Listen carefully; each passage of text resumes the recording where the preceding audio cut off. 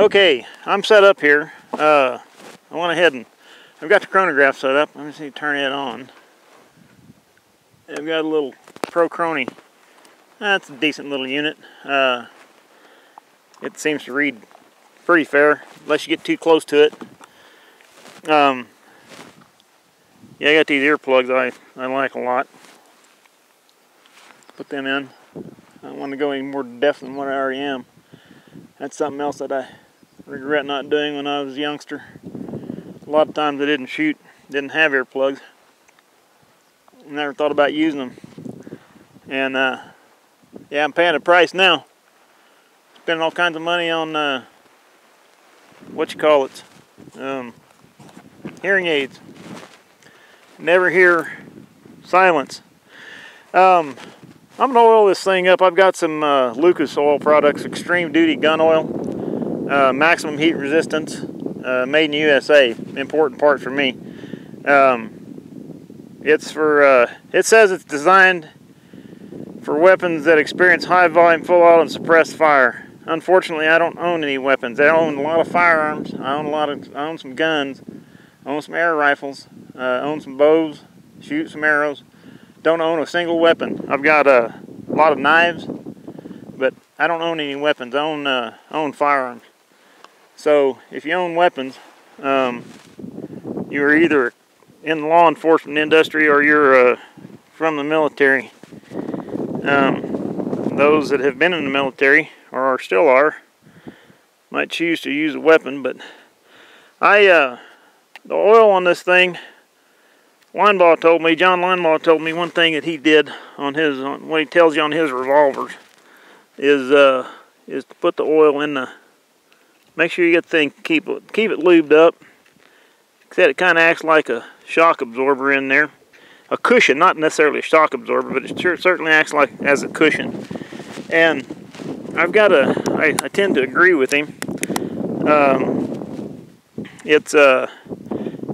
Lube is something, I don't know. These things come dry from the factory, and of course, I guess that's okay. But you really do need to take the cylinder pin out and lube the cylinder up. This cylinder will spin free quite readily. Either direction, it'll roll a long time. There's a good finish there. There's a good fit, and so I don't want to damage the thing because it does have some decent amount of recoil.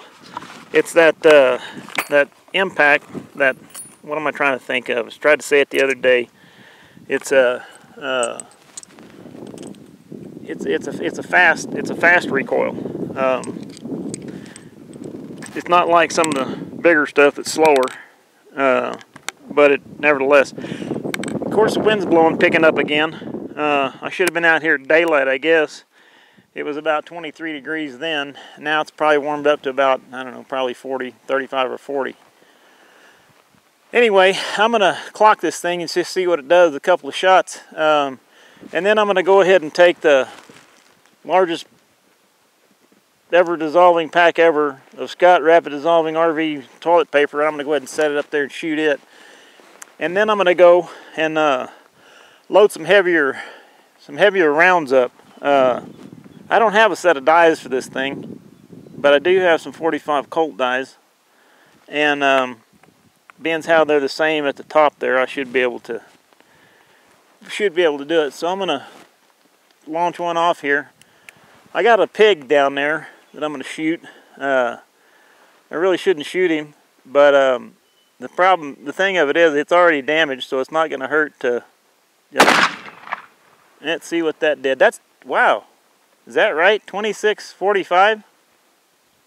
Holy guacamole! Dang. Huh. Well, let me try another one.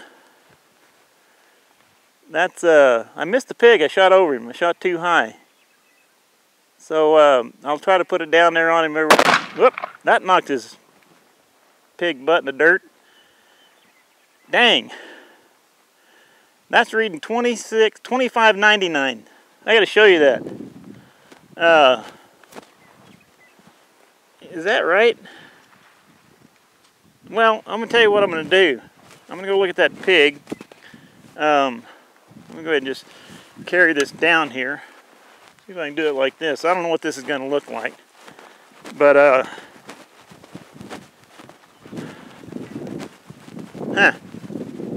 I shot underneath him.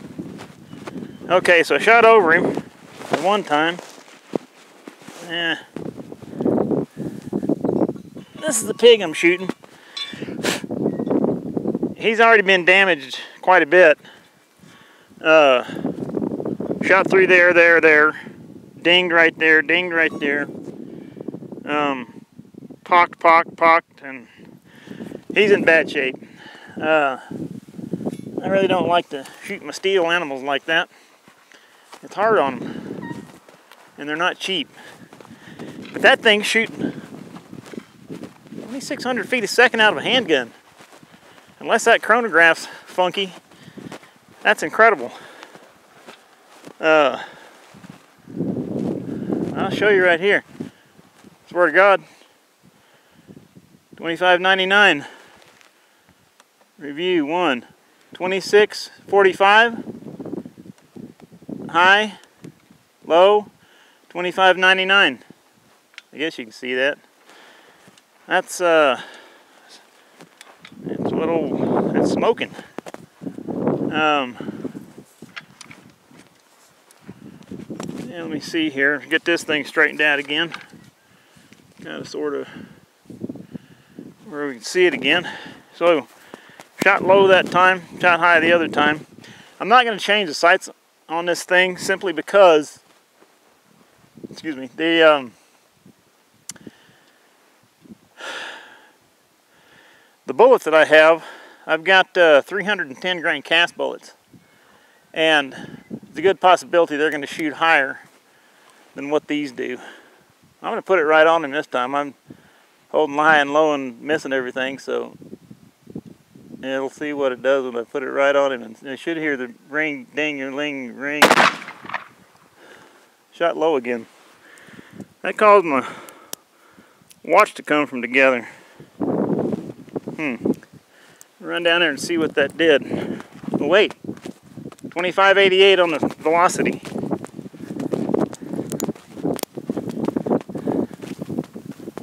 I wonder if it's that longer barrel.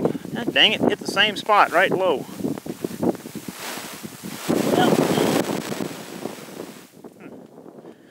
at that velocity, that light bullet, there's going to do some damage to the pig.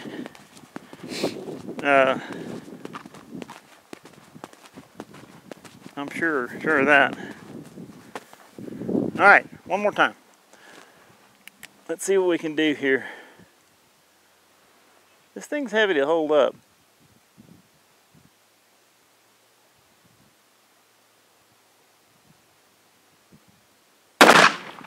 That got the pig.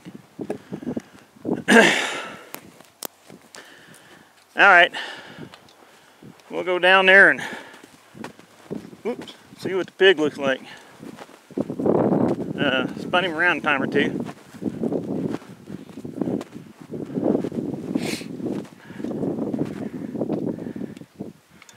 Alright. Oh wow. Still got him low. Right there, but look what that did. Why am I shooting so low? It was shooting low the other day.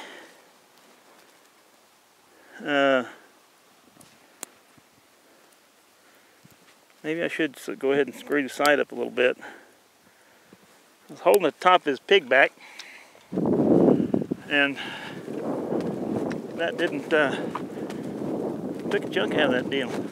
I don't want to put a camera down there. Shooting steel like that, the bullet splatters is liable to damage my camera.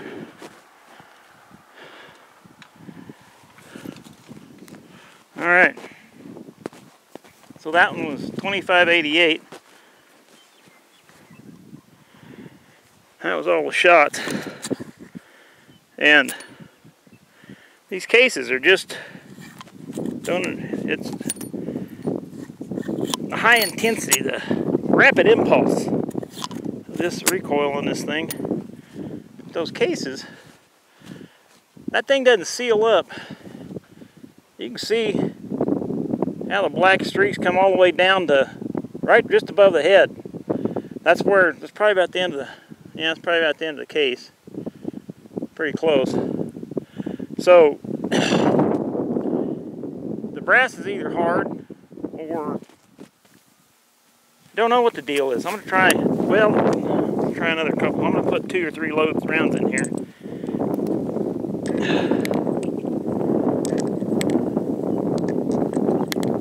Just mainly for the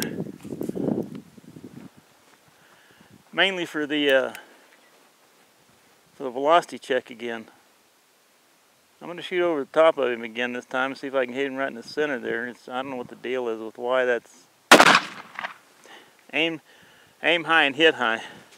Probably hard on my watch. And if I aim low, I hit low. So I'm not sure what the story is on the deal there. Trying to... Whoop! Now I hit him in the ass. That was a shot to the right. But it looked like it hit him again. It probably hit him down there on the foot. But we'll see.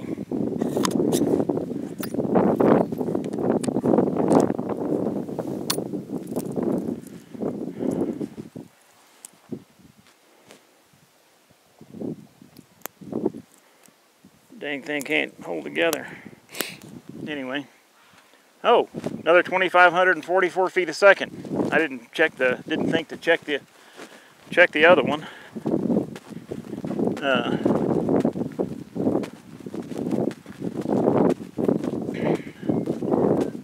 Yeah, that didn't necessarily do him any good. Okay, hit him in the ass where I thought it was. Thing of it is, man, it did some damage.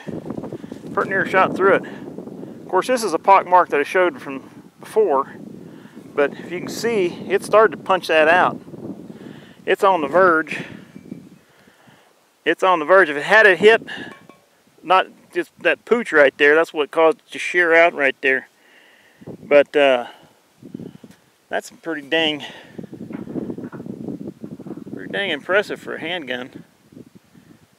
Man, it's kind of, like I said, that's hard on the pig. You can see right there where it's trying to get poked through there. And there's some other interesting items here. Here's the part of the bullet. There's part of the bullet right there. Fits right in that little slot pretty good. What else? Yeah. So that fits right in there. Huh. Interesting. Well, that's what 2,500 feet a second will do on a 200 grain 45 caliber bullet. It's pretty impressive. So what I'm going to do now, I'll go ahead and put the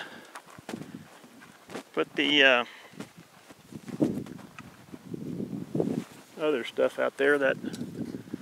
Alright, we're going to try for the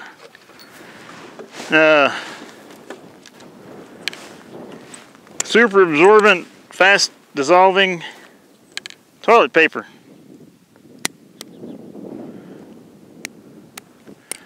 Alright. Hopefully that'll be, let me see, I'm going to set this over to the side here, really don't know.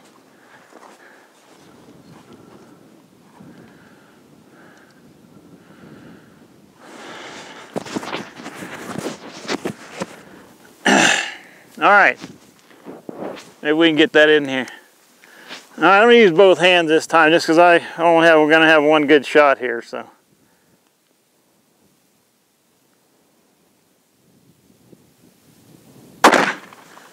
Ah.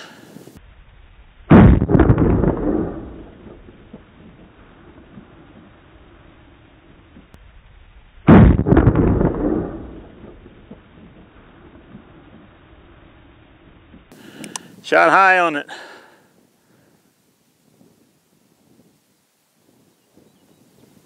.26, 24 on the velocity. That's to the left.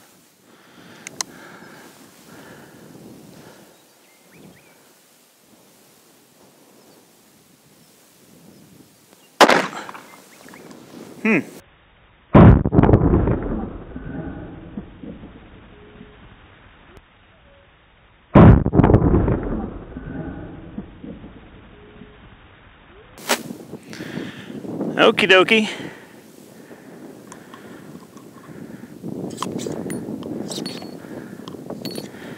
Well, the cases fall right out of there. That's 2640. That's an amazing velocity out of a 10-inch handgun. Neighbor over there. Dang, that's impressive. Let's take a look down there and see what we got.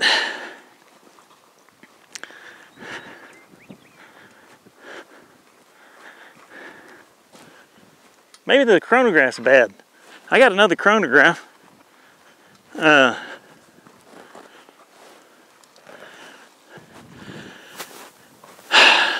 Well,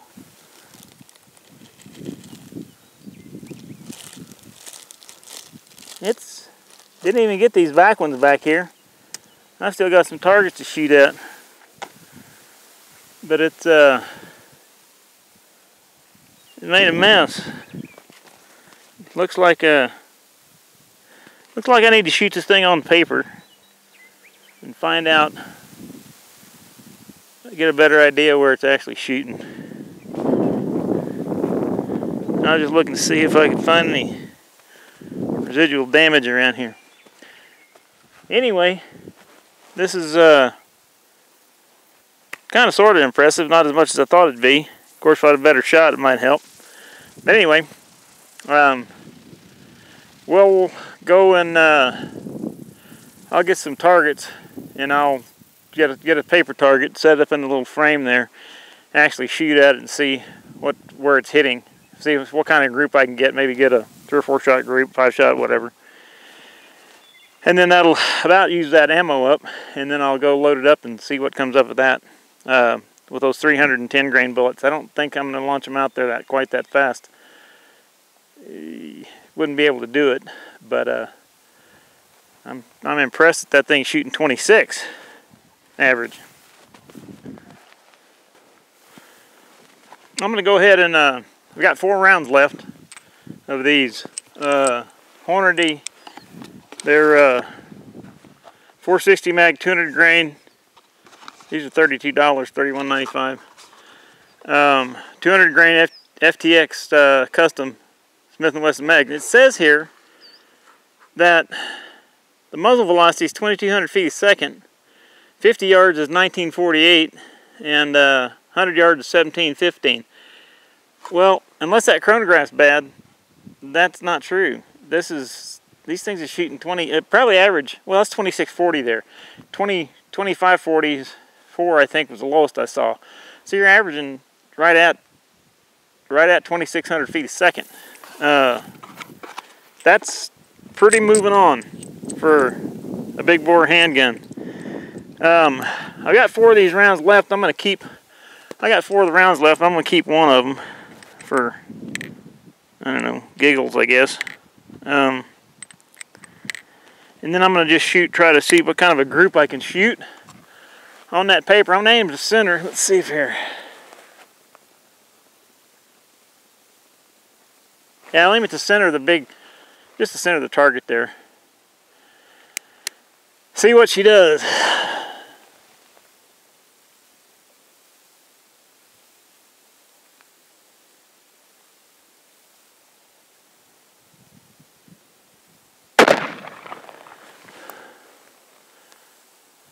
Oh yeah, okay, I see it. It's about just a little bit to the left and about the bottom of the big diamond.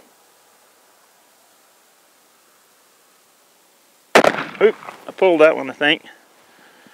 Now that's just to the right of the big diamond at the bottom, same elevation.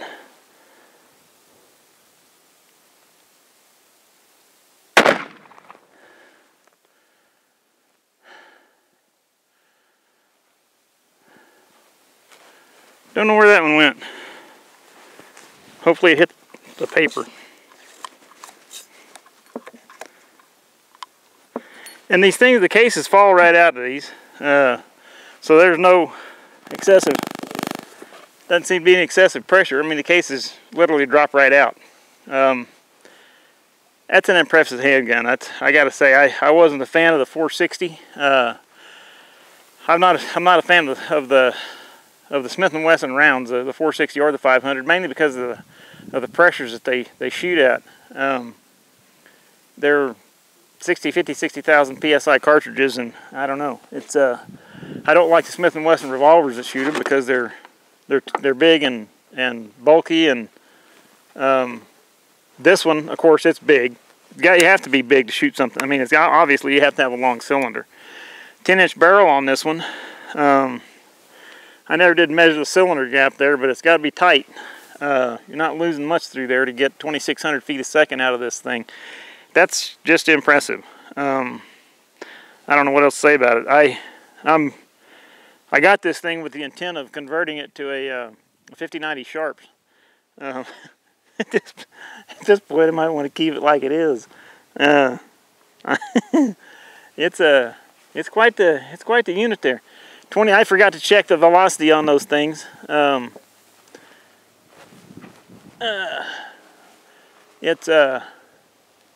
this around here a little bit. Yeah, it's impressive. It's definitely a handful. I mean, anybody can shoot it. You just need to pay attention to it, and don't take it for granted, because I'm sure it can hurt you.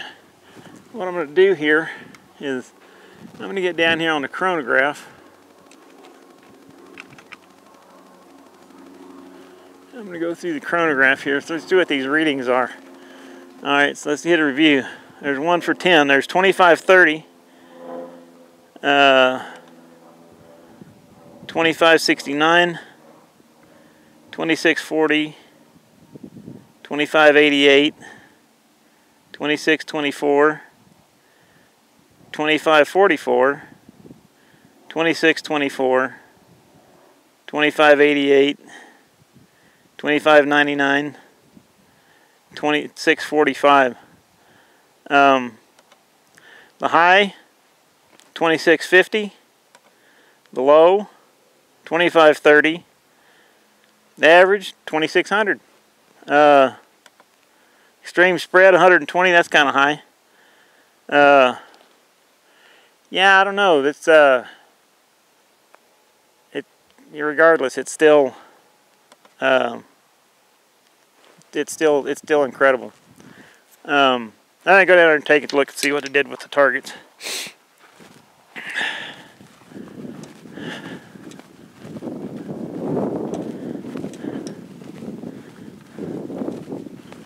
All right, that. Let's see here. We'll just go ahead and zoom in a little bit from right here, and that's not a real good group, but yeah, what it is. What is that? 1 inch, inch and a half, 1 inch, inch and a half. It's about an inch and a half group. If a guy shot it a little bit more, got used to it. I hadn't been shooting big bore handguns for a while, and it's kind of hard to hold them up. Like I said, in this wind blowing, not trying to make excuses, because it is what it is. But I do know that if I don't shoot, this is the most I've shot. Let me see, back this up. This is the most I've shot.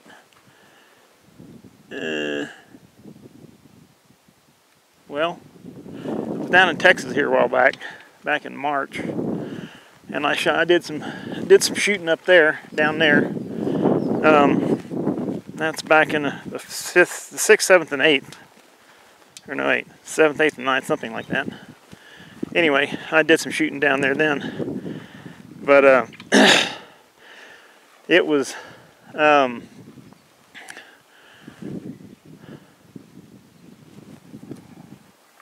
I've shot my 500 line ball. It's a short barrel. It's shooting about 13. I want to say 1375, 1275, 1300. But that's with a 430 grain bullet with a 5 1/4 inch barrel. I'm gonna go take these loads. I'll probably load up some of those 310 grain bolts. I don't know. I'll have to find a load for them. I don't know what they are. But we'll go from there, and then maybe I'll go through the same scenario with the heavier loads. I'll shoot them on paper first to see where they're hitting, so I know about how the Kentucky windage goes. The gun may shoot better than 1.5 inches. That's the first 20 rounds that's been put through it, or 19. I saved one out, so it's only had 19 rounds through it. A gun like that, you need to put, I don't know, a couple hundred rounds through it anyway. More is better to get them smoothed up, slicked up, broke in. Not necessarily breaking the barrel in, but you are breaking the gun in. All the moving parts wearing together. The trigger pull is not too bad on that one. It's a little bit heavy for me, but it's okay. But anyway, until I get the other load loaded up.